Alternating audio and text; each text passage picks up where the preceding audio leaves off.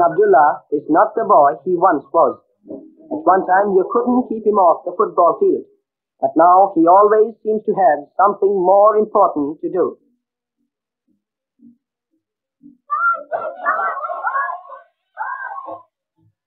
Spending his time tying knots is surprising enough, but he also does peculiar things like shaking hands with the left hand. The reason for all this is that Chick has joined the Boy Scouts. He has so many new interests that he is not sure which one to concentrate on first.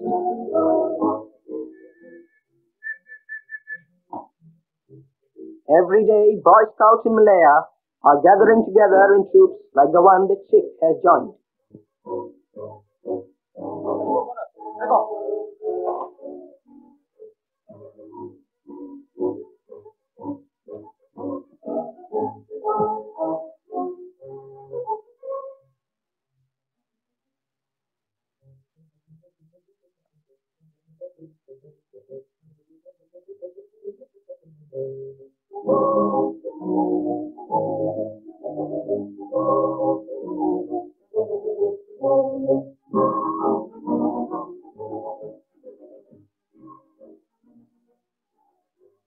Lord Baden-Powell founded the Scout movement in 1908. Today there are over 36,000 Scouts in Malaya. They begin their training as cubs and go on to become Scouts and Rovers. Now there are also Air Scouts to satisfy the modern boy's taste for adventure, and Sea Scouts for those who find adventure in boats and boatwork.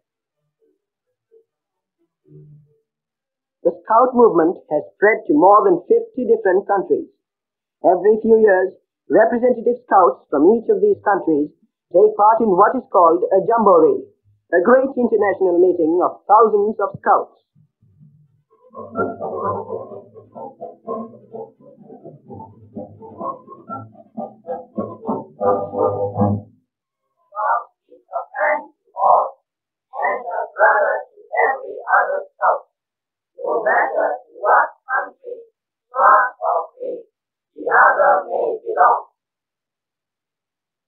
Young boys want life to be adventurous. Very often they make it so in ways which are harmful to themselves and to other people. It should not be necessary for boys to satisfy their adventurous spirits in these ways. Scouting provides them with ways of enjoying themselves which satisfy their special needs and help them to avoid harming themselves and their neighbors.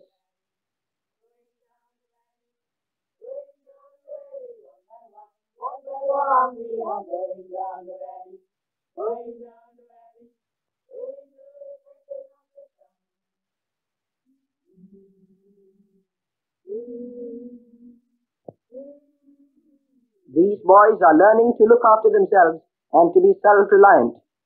Open-air exercises are fun for Chick and his troop.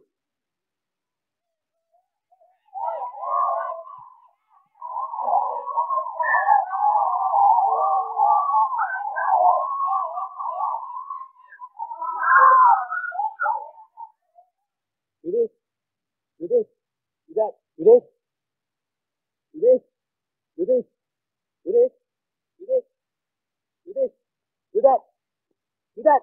Yeah, there, you, sit down there, you, sit down. Do this, do that, out.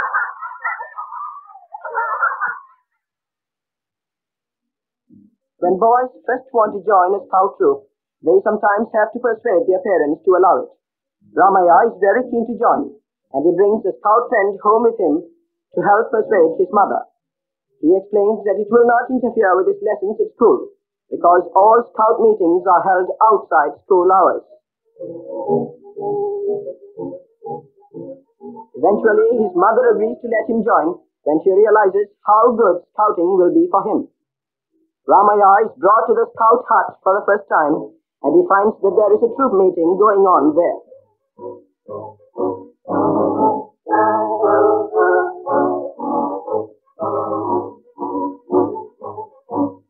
He is introduced to his patrol leader.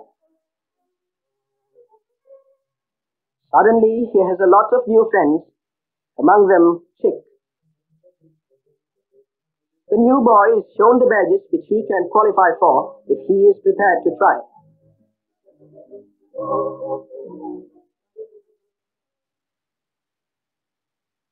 The scout's duty is to be useful and to help others. The scout motto is be prepared, and the scout has to train himself to be ready to help others when help is needed.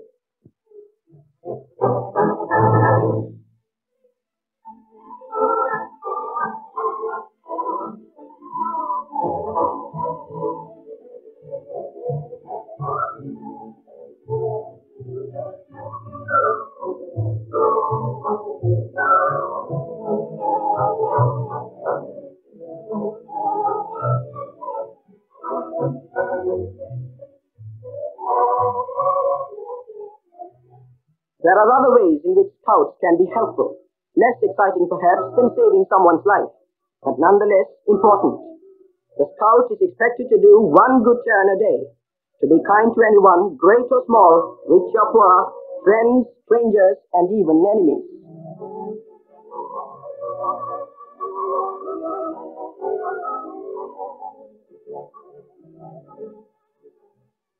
This kind of help is given freely by all scouts.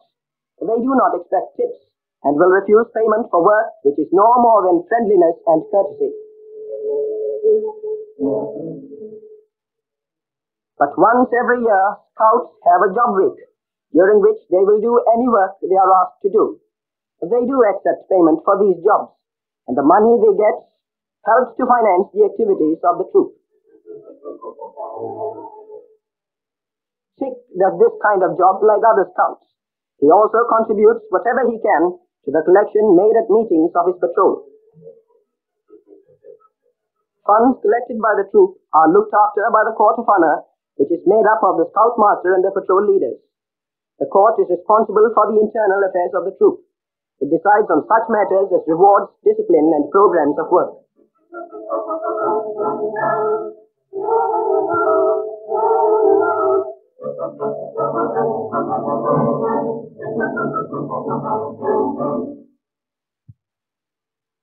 One of the most popular scouting activities is camping.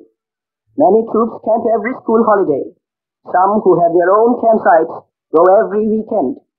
Some people talk about camping as roughing it, but the scout soon learns that camping is only rough if you fail to look after yourself. And he learns all the simple ways there are of making himself comfortable even in very difficult conditions.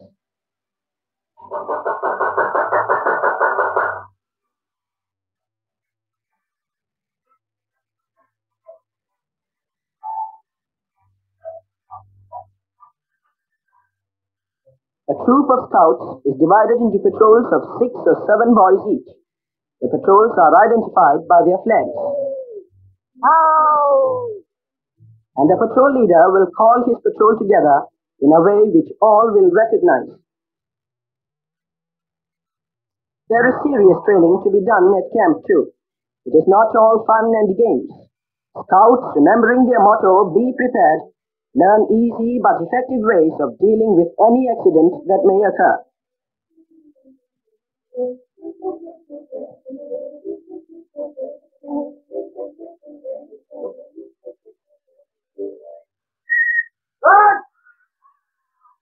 They do have their fun too, of course, and it is just the kind of healthy exercise that growing boys need.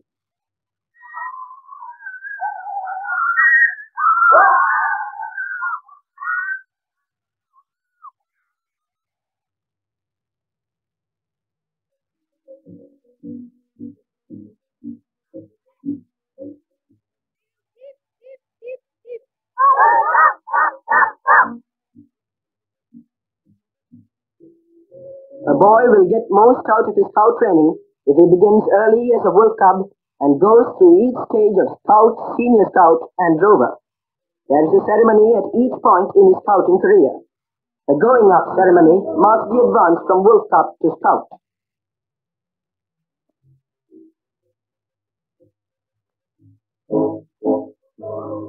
The new scout is introduced to the troop and they welcome him in their own way.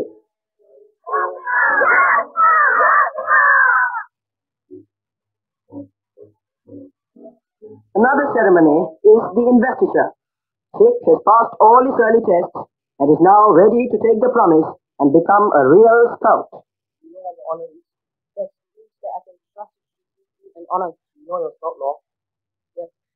When I trust you on your honor, do your best, do your duty to God, the Queen, and the ruler of the state, to help other people at all times and to obey the scout law. Yes.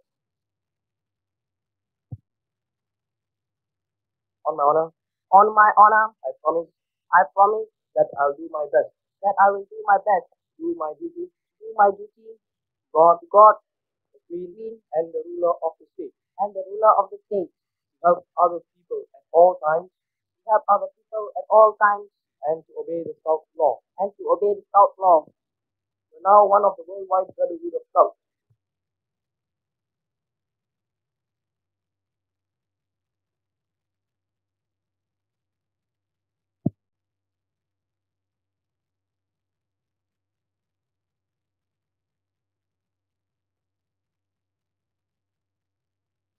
You are now a scout. Welcome to the troop. Keep the colors flying. Well, Chief, may this head protect you and this staff guide you.